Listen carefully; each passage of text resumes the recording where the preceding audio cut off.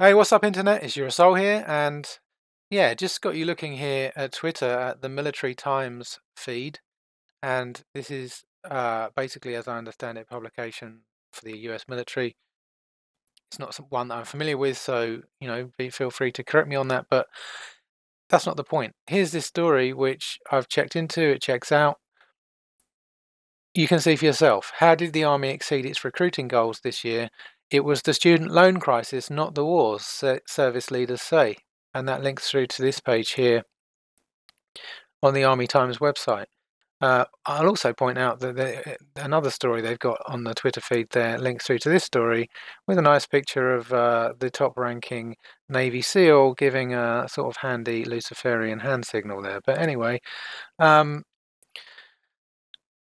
what this is effectively saying is that they're talking about the army recruitment drive in America, let's say, and the levels of success and failure from their perspective of achieving that. And you can see here it basically says eventual outcomes of wars abroad are not really part of the discussion between potential soldiers and their recruiters. So in other words, when people go and talk to army recruiters, or the army recruiters go to colleges or wherever they are, shopping malls, they don't go along and talk about the actual effects of war and the actual objectives and the actual things that wars do and what the military is actually doing. They're talking about other things. And he goes on to say here, one of the national crises right now is student loans. So $31,000 is about the average. You can get out of the army after 4 years, 100% paid for state college anywhere in the United States. And this is Major General Frank Muth, head of Army Recruiting Command. So what he's basically saying there is he's literally coming out and saying people are joining the army because they get a free college education, and college education is very expensive, and basically student loans means that people have a huge debt over them for the rest of their lives, which many people find difficult to pay off. So how ethical is this? Let's think about what he's really saying.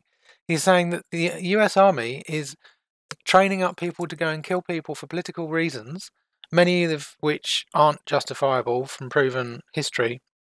For example, the Iraq War, which was entirely illegal and based on lies, proven. Um, he's saying that they're doing that. Many families are sending their children off to go and be killed, or to kill, and that's nothing to do with the actual war or the aim of the war. It's for other financial reasons. Let that sink in. Back in, let's say, a few hundred years ago in Britain, they used to have press gangs, which were where basically naval, mainly, I think, so-called recruiting gangs would go around to bars, basically pubs, and go and find drunk guys, possibly smash them over the head even, basically abduct them and put them on a boat and send them off somewhere and force them to join the Navy. That doesn't seem to work so well today when you've got a so-called democracy and you've got a press and you've got the internet and people filming what you're doing. We have this thing called human rights. So, whatever you think of that, that's meant to be there to protect you from things like, the abduction by your government to go and serve in the military under threat of death, basically. It's meant to protect you from things like that. So they can't just go around doing that. But, hey, if it's almost impossible for you to advance in the world without an education because of the involvement of technology and high competition from an expanding population globally, then, as long as it's almost impossible for you to get that education that you need to survive, unless you join the military, then hey, there's no problem. Loads of people are going to join the military. And that's pretty much what he's saying. This is the head of their recruiting literally saying that. So, I've said for a long time that this is literally the time of the apocalypse. Apocalypse means revealing. And what that means is you're going to see more and more and more revealing of what's actually happening. And it's up to you to pay attention to it and then adapt your behavior patterns so that you point yourself towards balance and therefore survival, which basically means integrity, and balance in a way that ensures that you aren't being overpowered and you aren't overpowering other people, which means that you'll survive. It's the best chance you have of surviving. And if no one's overpowering you, and therefore you also aren't overpowering yourself as part of that process, then that's the best chance you have of surviving. And learning through this revealing process is going to help people do that who actually pay attention. So, this is an active process from my perspective that's happening globally in so many different areas, and the internet's a big part of that. And I think the fact that this guy is actually openly saying what he's saying here is part of that process. Maybe he doesn't realise the literal evil in what he's saying or the stupidity of it. Maybe he's so brainwashed he actually thinks that's a good thing, and basically sort of almost posturing how powerful the army is and how awesome he is because he's in this position to literally suck people up from the nation and give them an education. It's almost like he's so bought into the propaganda of army recruitment that the idea that people can go and get a free education versus this um, forced loan system actually is a selling point for the army. It's almost like he's saying that pretty much.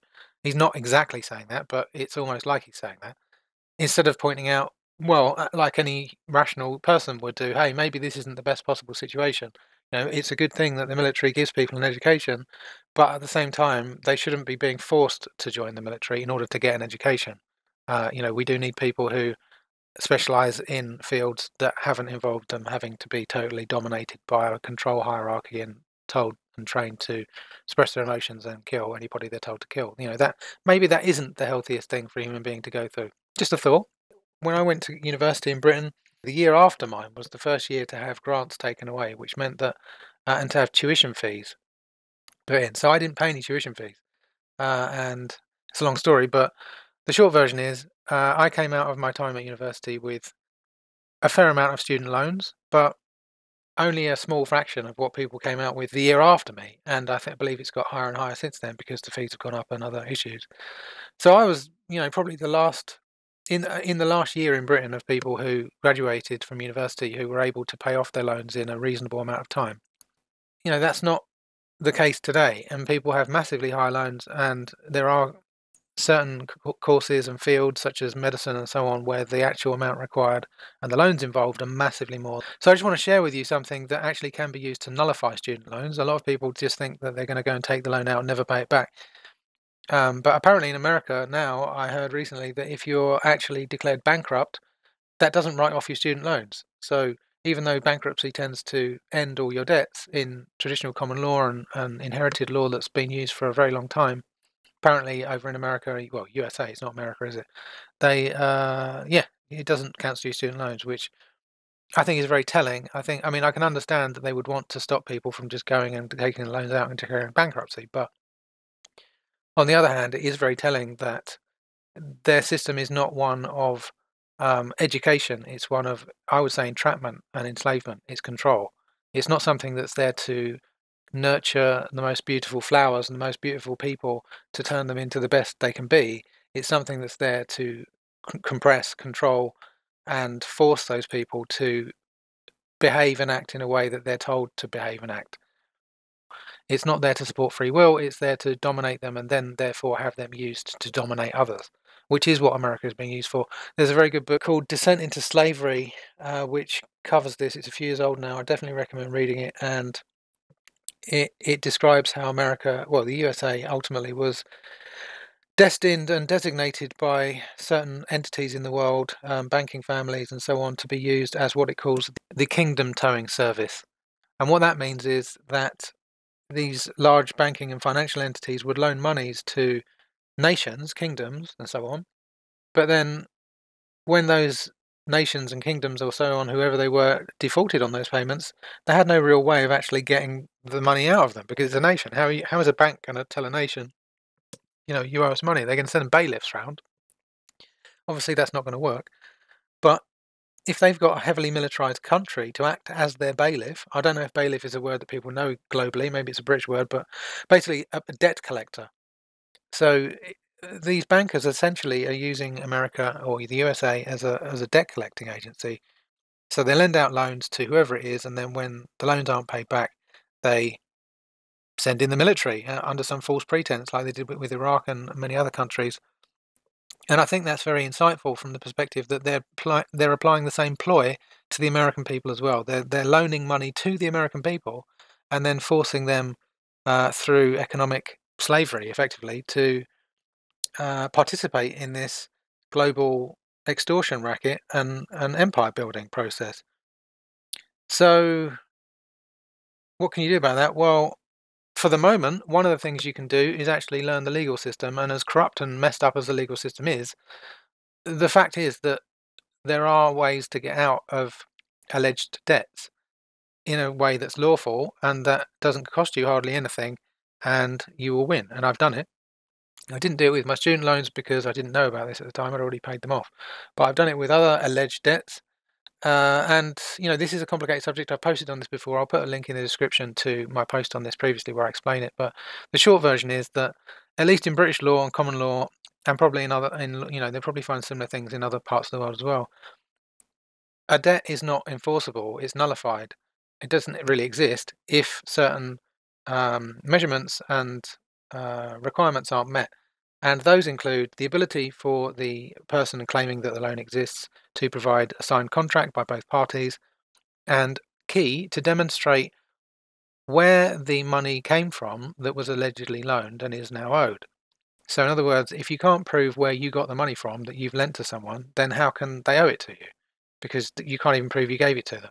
So, there are other requirements as well, but generally speaking, that is enough in itself to nullify most loans from loan organizations, because more often than not, they didn't have the money to loan you in the first place. It's actually fiction. They have used fractional reserve banking and some other related, basically fraudulent features to just make money out of thin air and then loan it to you and then charge you interest on it. And this is well known by people who study this, and you can go and look at the work of, it's been a long time since I listened to Richard Werner, that's it, Professor Richard Werner, who did an actual academic study into this subject and got empirical evidence that what I'm saying is true by monitoring the financial flows when loans were made inside the software of banks, and actually proved that they're loaning money they don't have. Nothing happened as a result of that, because, to my knowledge, because basically the governmental system that's meant to be monitoring this and should step in to say, hey, that's not right, is bought and owned for by the people doing the crime. So it's down to each individual person to learn this and apply it and break free of this enslavement system, because it is literally an enslavement system. People who read the Bible and study history will look at examples of slavery with people being whipped and put up in stocks and beaten, and they'll say, "Oh, how terrible! We must make sure that never happens again." Thankfully, we have the church and we have these higher moral guidelines to prevent that happening. In reality, exactly the same thing is happening on a massive industrialized scale constantly now. It's just that it's changed form in such a way that it's been camouflaged, literally, in a way that prevents people from recognizing that it's happening. And the only way out of it is for people to elevate their consciousness and understand the patterns involved and make choices that stop it working anymore, and actually literally support free will and have true freedom for themselves, and to help others to create that. Freedom is not created through political manipulation, murder, abduction of children, all the things that these groups are doing. Freedom is an innate force within us which ultimately moves through our soul and our heart and empowers us from the inside, and is based upon non-overpowering. Society is going to work a lot better if you actually learn to work with other people and, as a community, co-create things that feel good to everyone. The more in touch with your body and your soul and yourself you come, the more you realize and understand that. And unfortunately, the military training processes are the opposite of that. They know this. It's not done by accident. They will train people to pull out of their emotions, to overpower their own innate feelings about certain things in order to follow orders. Ultimately, their own will is being denied in favor of a mission statement, and often they'll be punished if they don't go along with that. So, I mean, if you look at the MK Ultra trauma-based mind control processes that I exposed a few days ago in a video that I uploaded from the president of the American Clinical Hypnosis Society, who deprogrammed a lot of people who had been literally tortured for extended periods to have their personalities wiped and turned into basically a slave, you'll find that the methods that they used in that programming are variants of the programming used in the militaries around the world, basically using pain and intimidation to force people's behavior patterns and thought processes to change. And, yes, there are benefits that people can gain from receiving physical training and, a degree of mental training and so on, which many people will point to the military and say, oh, I wouldn't be the person I was today without the military, blah, blah, blah. But it's a very poor replacement for what could be achieved through right training, right agenda, right intention. And that requires heart-centered balance. So that's what I point people towards and help people understand. And maybe you've gained a little bit on that subject here today. And if you're interested in sort of going more deeply into that subject, you can check out my website eureka.org, ureka.org, or my blog on Steam. I've written many posts on this subject from many different angles over the years.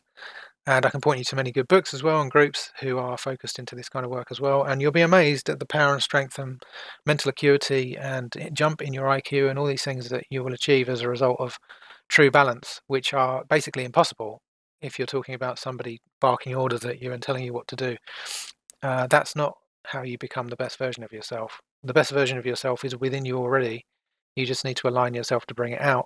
And the process of you doing the aligning instead of someone else basically punishing you into that sort of similar alignment is itself empowering and will produce results that cannot be achieved through the military or schools or anything else like that. And there's no power structure that can give you what you can give yourself. So I hope I've given you something to think about here. Please do check out the links in the comments below. As I said, that I will be putting the link in there that explains something about how to bypass alleged fake debts, which is basically most loans, including mortgages and credit cards and so on. And other related info in there as well. And if you've liked this, then please do give me a thumbs up or an upvote on Steam, and a re-Steam if you're on there, reblog, share it along with your friends. And if you're on YouTube, please do hit the notification bell to receive all the notifications from me as well if you are subscribed. And until next time, peace.